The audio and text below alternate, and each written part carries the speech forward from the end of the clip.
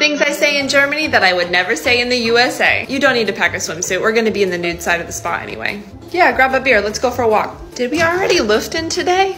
Our annual 2-week vacation is coming up, but then I need to figure out how to spend the other 2 weeks off. For breakfast? Yeah, how about the white sausage with pretzels and beer? We need to go to the bakery in the morning. All we have is toast. My maternity leave isn't over for another 10 months. We don't need to drive him. Little man's 12. He can just take the train. We forgot to get groceries, and it's Saturday after 8 o'clock, so we can't get groceries until Monday. I guess we're gonna be eating out a lot.